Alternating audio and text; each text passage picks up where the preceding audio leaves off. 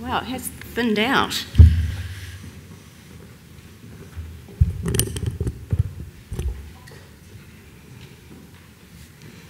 Kia ora koutou, ko Kelly Skelton aho, ko tamaki paingahira aho e mahi ana I te ropu matahiko. So I'm Kelly Skelton, the Head of Digital Experience at Auckland Museum. I'm really excited to be here and share with you today some insights from our He Taonga Māori audio guide. Just to give you some background, before I started at Auckland Museum, a mobile experience discovery project was undertaken, and that was to explore what a bring-your-own-device mobile experience for an Auckland Museum visitor might look like. And this was done in mid-2016, and from the discovery work came 3 projects that the museum prioritised. So we redesigned our Wi-Fi login to include imagery and much less copy. It was just a bunch of terms and conditions, which was terrible. We created a landing page for visitors, so when they're actually at the museum, after they join the Wi-Fi, they see a page that provides on-site specific content about the exhibitions and maps. And the third project that we're going to cover off today is prototyping a BYOD audio guide mobile experience. So what is an audio guide? Well, this is what Google says, and I think that's it at a really basic level. What's missing is the value that an audio guide can provide. So they can really provide additional layers of storytelling by offering visitors an alternative way of exploring rich interpretive content. And in addition to that, if the content is available in other languages, they make it easy for non-English speaking visitors to access those stories.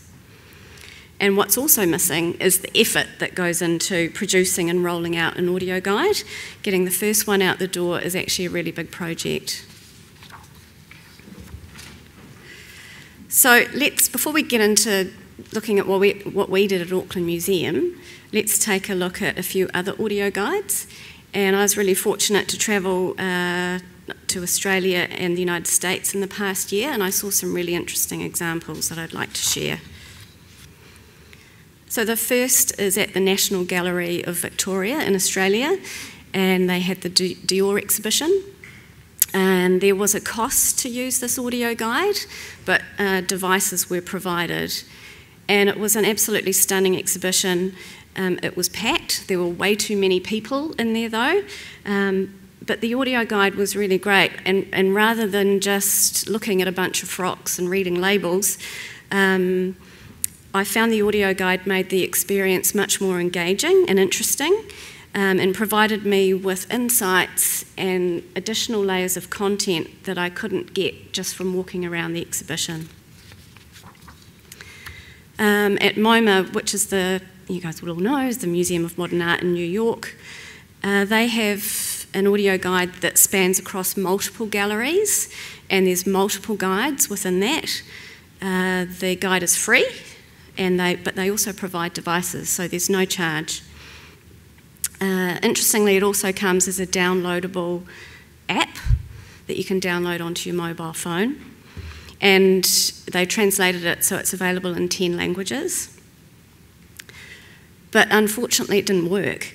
So you can see the sign says that they're all in use, but clearly they're not, because there's a bunch of them sitting on the desk. They actually had issues with their software. So this really highlights the risk associated with providing devices to visitors and running software.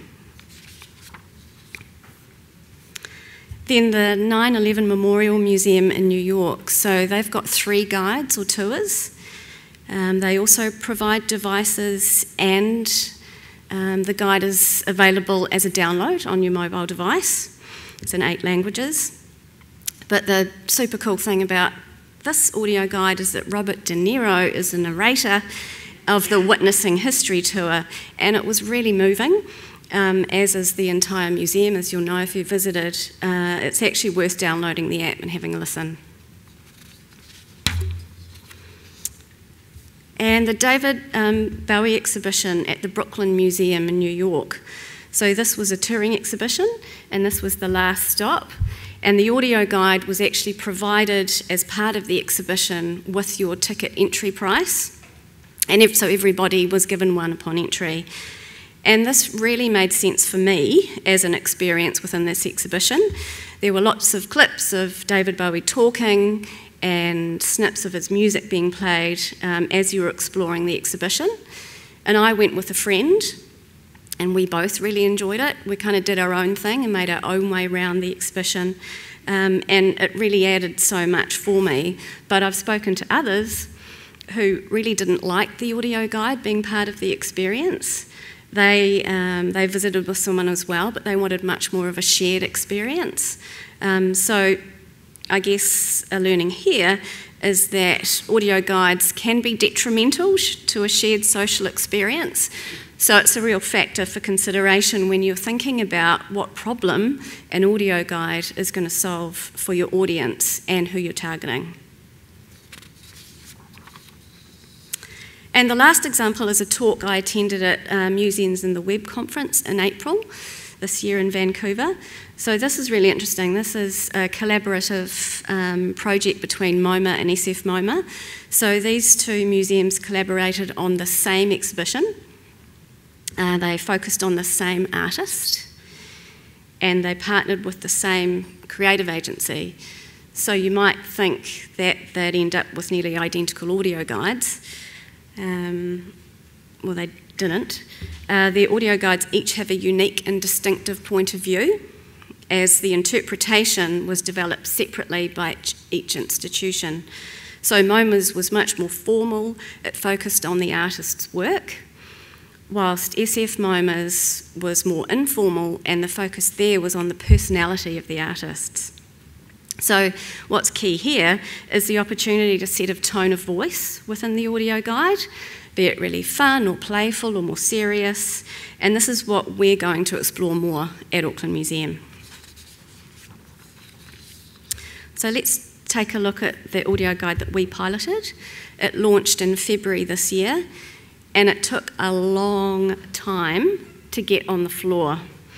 So the project had already kicked off when I started at the museum in December 2016, and it took us, from that point, 14 months to launch this. There are a whole bunch of reasons why, and we'll cover off some of these as we go through. So we ran it for 4 months, and it finished in June this year, and we ran it for that time frame so that we could actually do some evaluation. The audio guide's still on the floor, and it's still being used by visitors.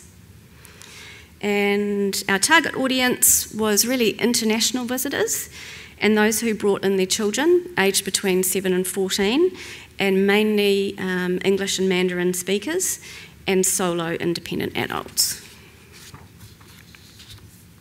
It's available in English and Mandarin, and there's 3 versions. So the adults version is either a 1 hour or a 30-minute guide, and the children's guide is 20 minutes, and then the number of stops reduces by the length of the tour.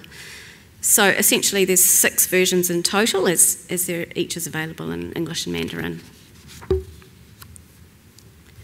So we decided that we weren't going to provide devices, so visitors have to use their own device to access the guide, so it's a bring your own device experience, and it's free.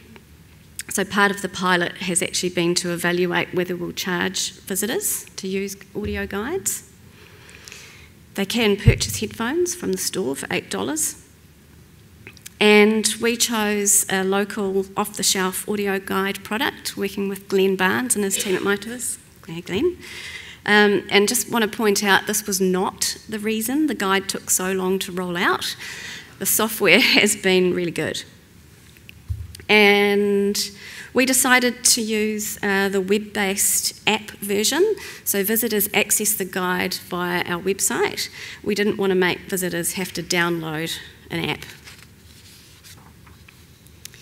We promoted the guide in our daily What's On, so visitors can access it via URL or scan a QR code, and we work really closely with our visitor services team just to make sure that the hosts who are interacting with our visitors were briefed on all the components of the guide so they could really help visitors out and answer any questions.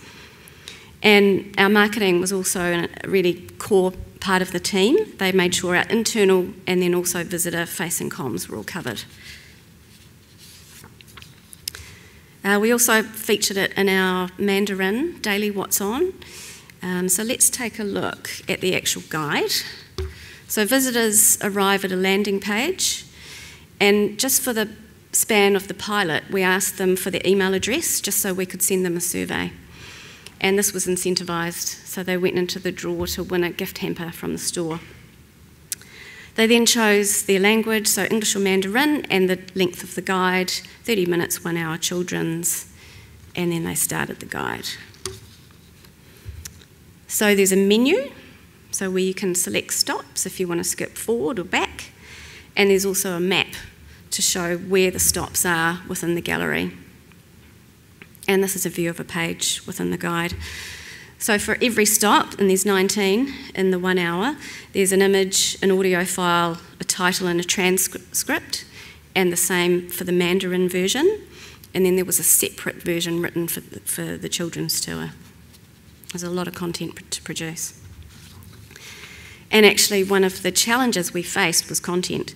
So at the start of the project, we worked with a company to write the content, and they were based in Australia, which was actually really challenging because the content was focused on specific Māori taonga at our museum. And really our curators, C&I developers and writers were best placed to write and produce this content. So fortunately our team did end up doing that, which was the right decision in the end. But it was a real shame that we didn't make this decision early on because it would have saved us a lot of time. And a key learning here is more consultation with key stakeholders early in the project to make sure these decisions are being made right early on. And we commissioned Anna Coddington, who's a New Zealand singer-songwriter, to record the audio for the English guides.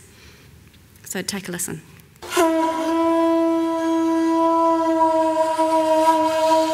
No mai haere mai. Welcome to the Māori Court. Here you can discover the richness of Māori culture through stunning taonga or treasures. From magnificently carved houses to intricately woven cloaks to beautifully crafted jewellery and the tools needed for everyday life. So let's get started.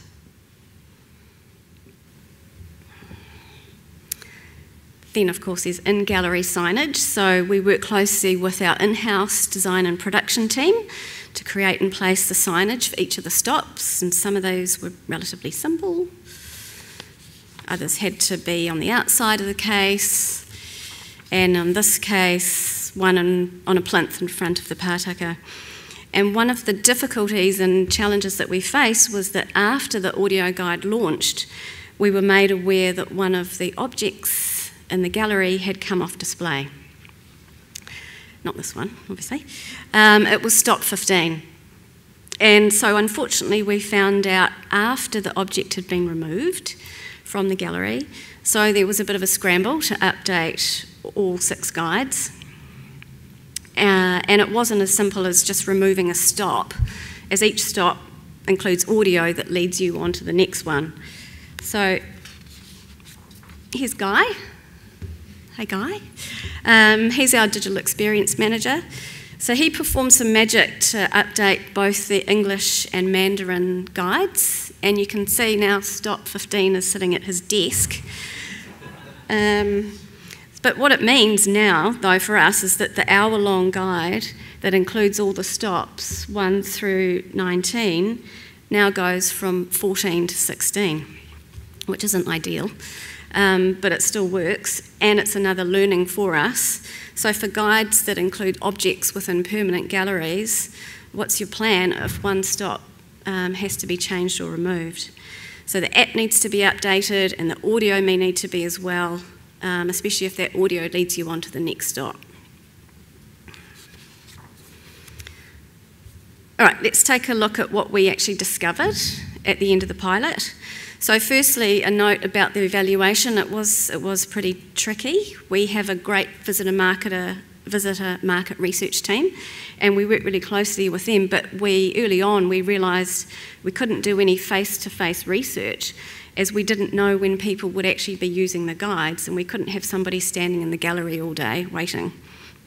So we decided to run surveys, also in English and Mandarin, and these formed the basis of the evaluation, along with the analytics that we had running on the app as well.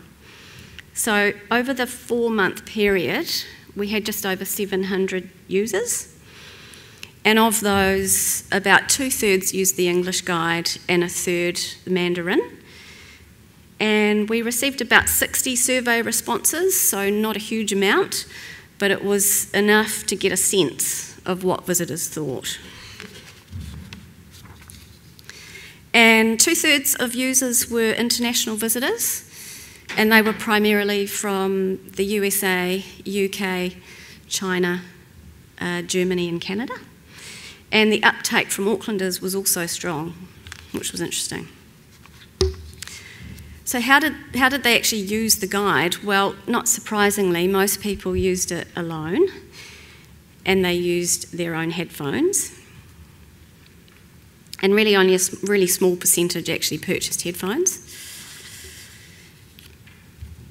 In terms of which guides were the most popular, well, interestingly, there's discrepancy between the survey responses and what our analytics are telling us.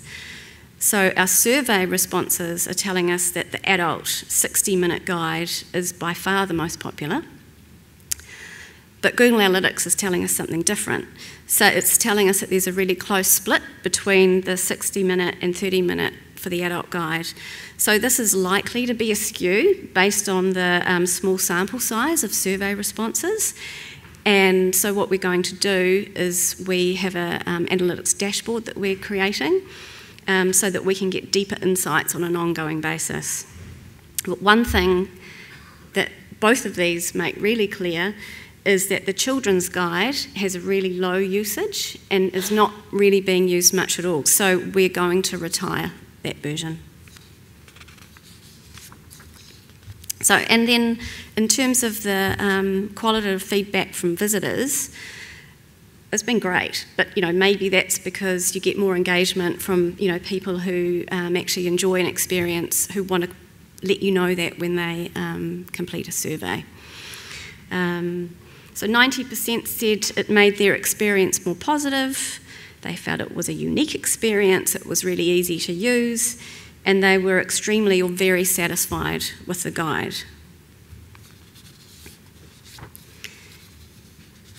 They felt the content was interesting, it focused on the right stories, and it had enough information. And unsurprisingly, most people said it should be included free of charge with the ticket price. They did tell us that they'd like more audio guides for other parts of the museum, so that's good. And some areas for improvement, we need to make it easier for people to actually get the guide, so we need to improve our marketing for when people arrive at the museum. They need clearer instructions on actually how to use it. The Wi-Fi dropped off for a few people.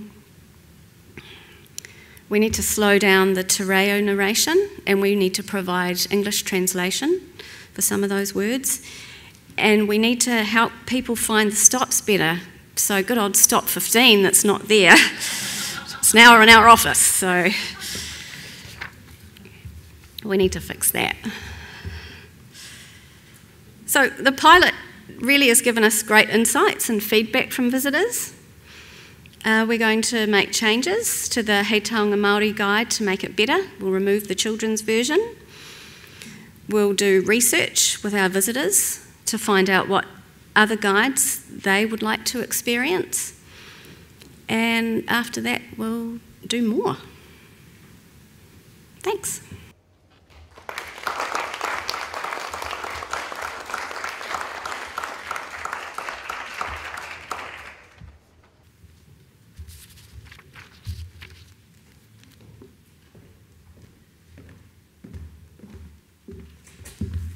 Questions for Kelly? think this is the first session I've ever chaired in my life where we're well ahead of time. That's fantastic. So, why did you choose not to do that? That decision was made before I started. I think it was identified that we wanted to capture tourists and see really what the uptake was from that market coming into the museum and that audience. It's certainly something that we're going to consider for the next round. Yeah.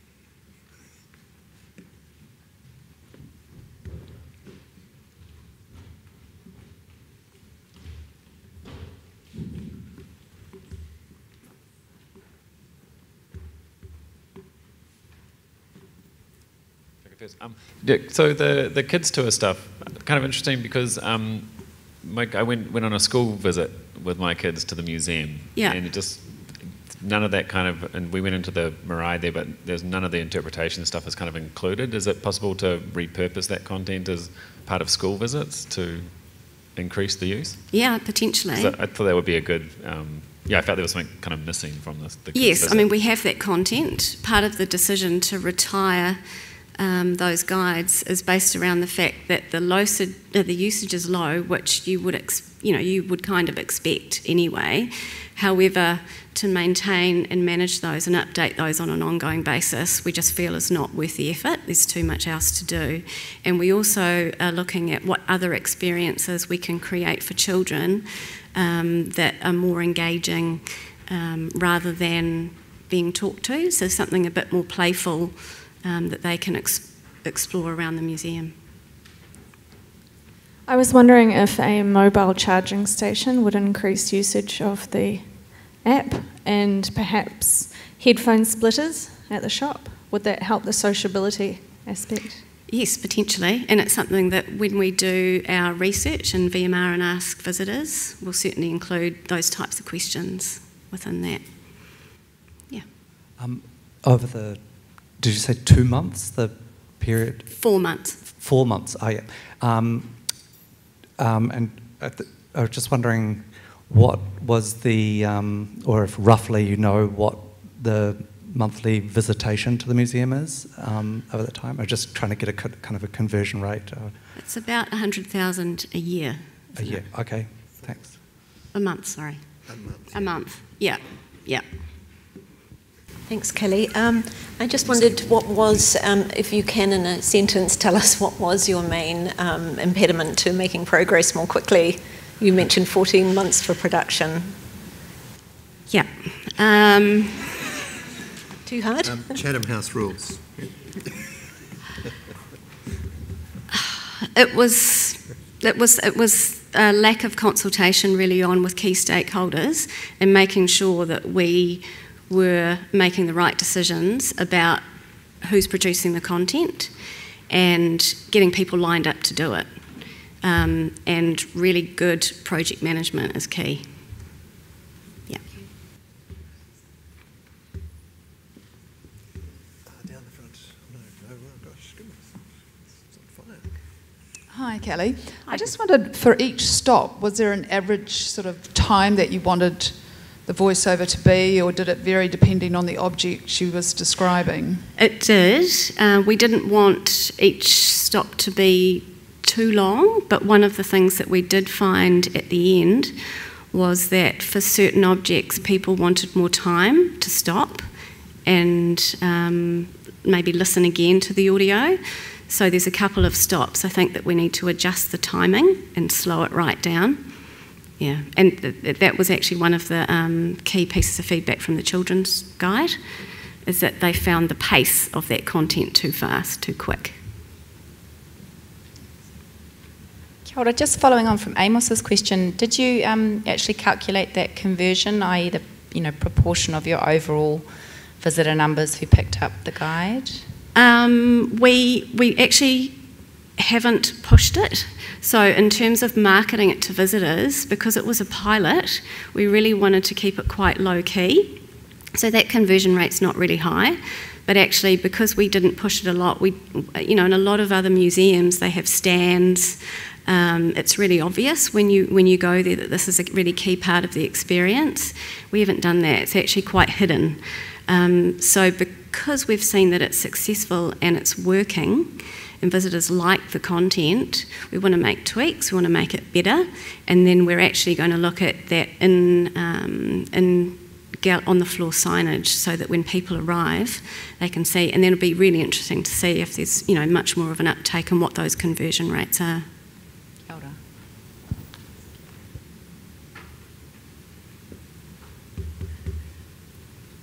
Cool, right. Okay. Kia ora, thank you.